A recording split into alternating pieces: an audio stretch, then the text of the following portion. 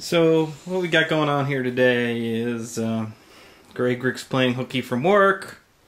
Not actually playing hooky, I did ask off. And we're exploring the white whale.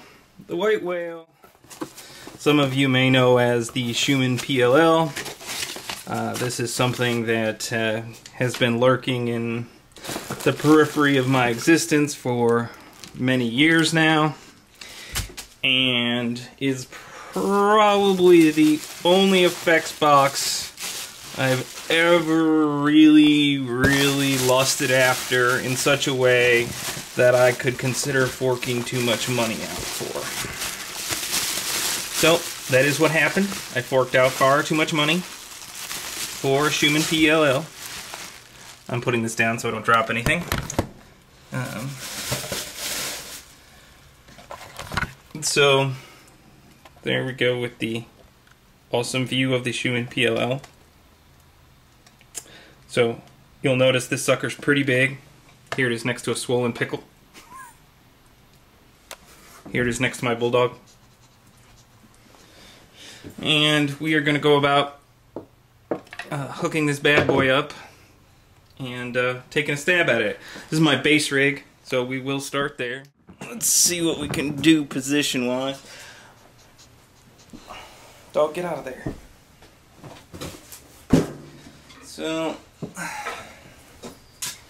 we will start with a bass guitar.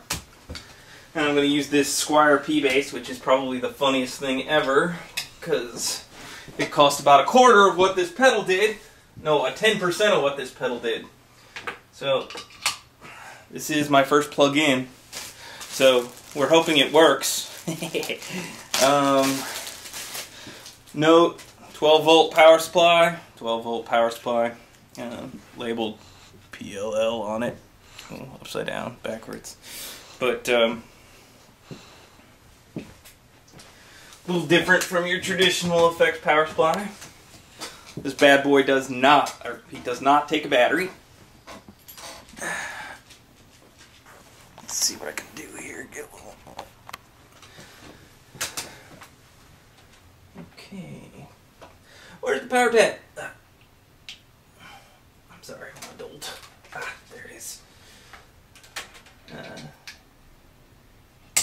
If you didn't know, I'm actually a little nervous about this. Far too much money invested for it to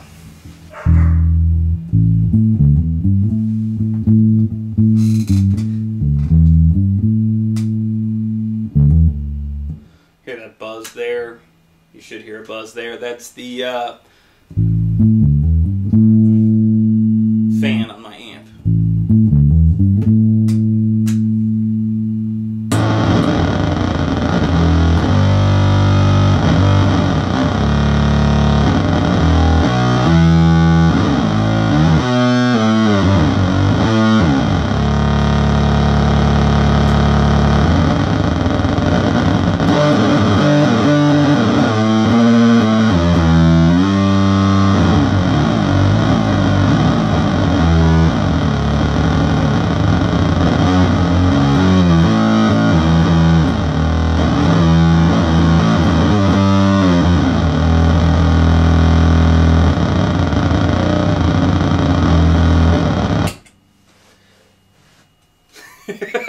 Okay, time to explore the knobs.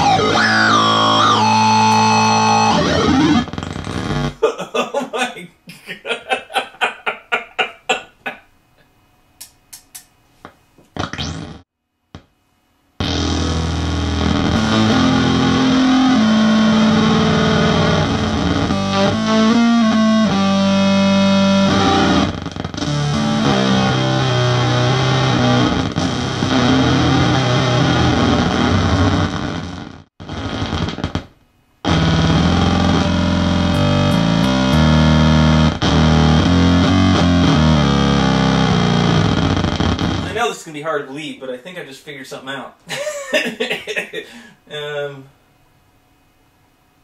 So if I want 3 octave ups on the multiplier, 1 octave down on the divider, equal measure.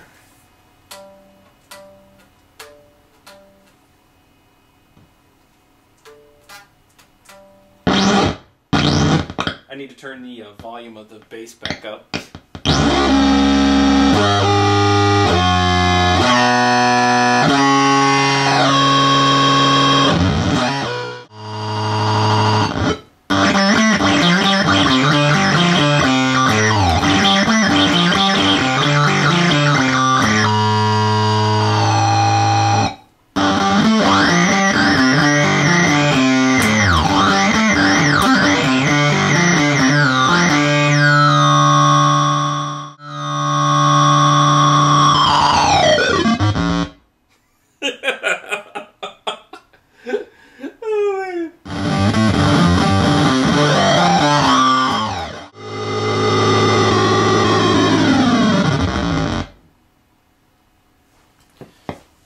Schumann PLL.